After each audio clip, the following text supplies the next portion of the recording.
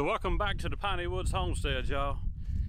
I told Lisa earlier we went to get some metal for building these new raised beds that I told you we'd show you how to construct one. But we needed some more metal anyways because we got to build Samson a hut for his new hog lot. And we got to do some additional work on the farrowing barn to make it just a little bit bigger because Rosie, she's gotten pretty big, y'all. And she needs a little bit more room to safely be able to farrow when she does that around June the 10th. But right now I've got to get onto this lumber pile and pull out some lumber to go down here and work on the hog chute. And I'll show you what I mean here in just a minute by that. So I've got a bunch of lumber here that my brother Wesley had milled up for me back while I was really sick. And I haven't touched it at all. And so what I'm going to do is pull out some of these boards that I'm going to need to work on this hog chute down here. I told Lisa, I said, man, it's a nice day. I got to get outside. I've got to do a few things. I just can't stay cooped up. I got all, speaking of cooped up, Rooster's walking down here to me right now. Hey, buddy.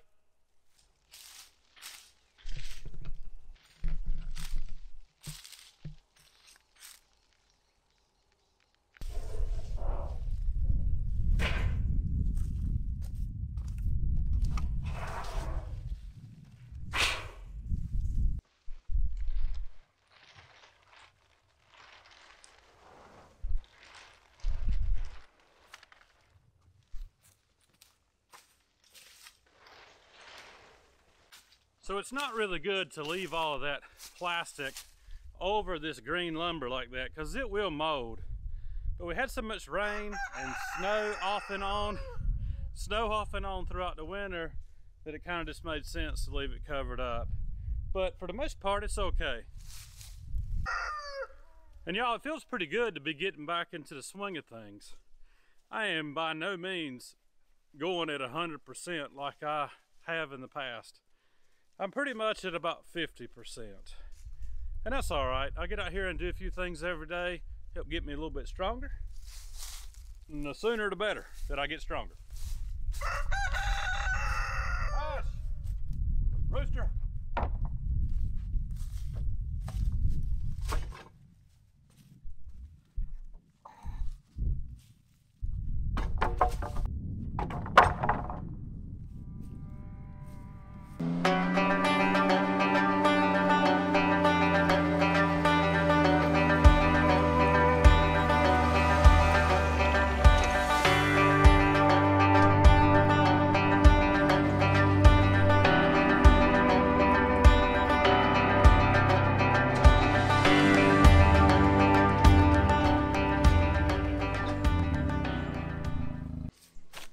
Piggies, woke you up, didn't I? So a hog chute is something that you have to have if you're going to raise pigs. We've done it without it. Before we kind of expanded things here, we just had 3 strands of electric wire, and when it came time to kill a pig, we would just do that on the inside of the fence, put the forks of the tractor over, lift that hog out with a pallet, something like that. But I'm gonna tell you, that is not convenient at all. And we're actually, you know, trying to raise hogs here and grow them out and sell piglets and things of that nature. And we need an area that's self-contained that we can run the pigs into one at a time, let them step onto the live weight scale, get their weight, and sell it to somebody wanting piglets, weaned piglets to raise, or a live weight hog if they're wanting something like that. Plus it helps us when it comes time to butcher that we can actually go ahead and get a live weight on that pig before we actually kill it, stick it, and hang it up. So when I'm talking about a loading chute, where I'm walking right here is going to be the loading chute. If you notice, you've got a gate right here where we're topping out Porky. And yeah, I said I wasn't going to name a pig that I eat, but Porky, I can handle that. And Dixie, she'll end up going over there with Rosie.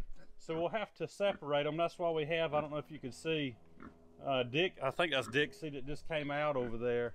Or is that Porky? I can't tell from this far away. But we've got the other side of this farrowing area opened up so they can go in and out. That way we can separate the two when it comes time to actually take care of our meat hog. So actually walking in from the chute, there'll be a gate here, and as you go forward, you notice a post that I actually put in the ground about a week ago. About killed me getting it in there, but I got it in. That was my one task for the day, and I accomplished it. It's going to be a gate hanging on that. That gate's going to serve as the purpose of this right here. Looking down this way, Samson, who is being very loud behind me, he's going to have about a 30-foot walkway boarded up that will allow him in and out over here with any gilts or sows that we have. Turning back here, that gate straight in front, Porky and Dixie are in there. And then this area here is going to get taken down, and the front of this farrowing barn is going to be extended out. So everybody gets excited when you come down here. They think you're going to feed them again. They get fed twice a day. We bucket feed them. But let me set this camera up, and I'm going to start cutting a few boards to length and getting them installed.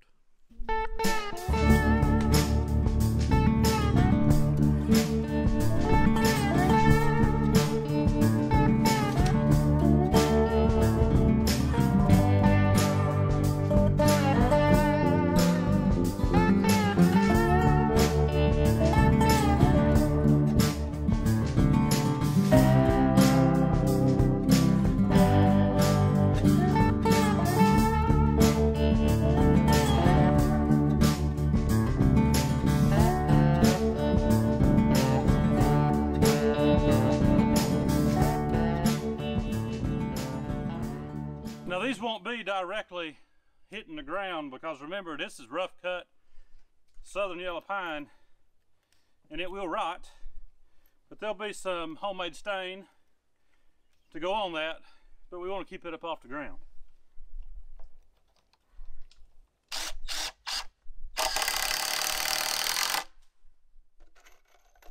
And I'm going to run a few screws just to get started.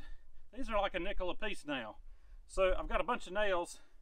I've also got tendonitis in both arms, but that's okay. I need to work some of it out. That's what I'm hoping. So I'll get these going, and you want to keep these boards nice and tight all the way up. That way when the hog is walking out, or the pig can't see out, keeps them from panicking, kind of like blinders on a horse.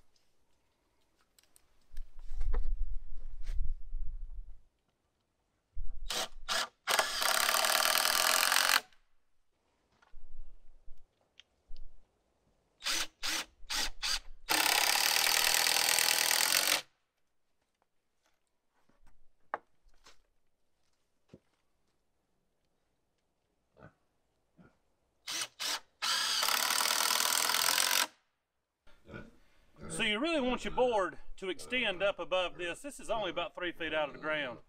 That's because at the time, that's the length of 4x4s I had that were treated, and I wanted them in the ground. That's as far as I could get them. So I want my boards to come up a little higher, so let me cut a skinny board to go here, and then I'll put one of these nice wide boards up top.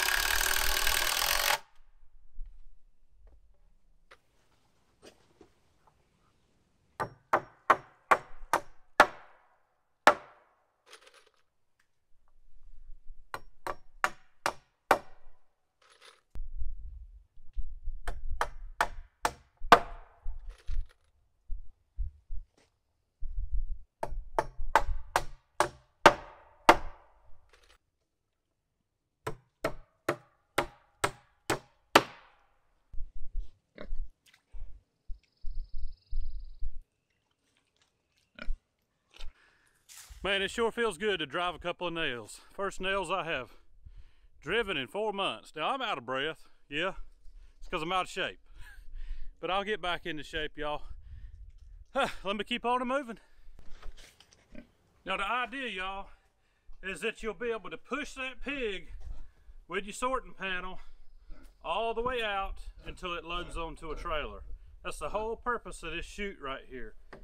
Now in my case, it's going to be closed in. We'll bring the hog in here, take care of the hog, and be able to just lift him right out with the forks on the tractor.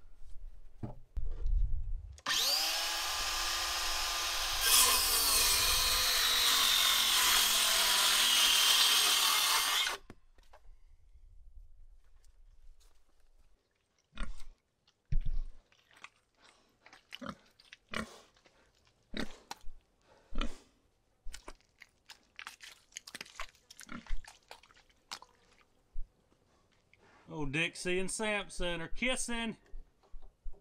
Can't have that, y'all. You ain't old enough, Samson. This is what you're looking for, y'all. Nice and tight. Pig can't see through it. I've decided just to go ahead and board this little section up because I don't have it in me to build 2 gates today. I may not even get the one built that I need for the end. But that'll be temporary. That'll come down and the gate will be there for Samson. All right, y'all. That's going to wrap it up for me today. I've done about all I care to do. Actually, I want to do a whole lot more, but it's just taking time. Guys, thanks for hanging out with me at the Piney Woods Homestead today. Lisa's up there making some homemade bread and homemade hot dog buns because I told her I wanted hot dogs tonight. I like hot dogs. If you like hot dogs, let me know in the comments. Y'all have a great day, a great week. Subscribe if you hadn't, and if you have, we appreciate you. Hit that old like button, share it with your friends. That'll help us out a whole lot here growing this channel. Appreciate y'all. See you on the next one.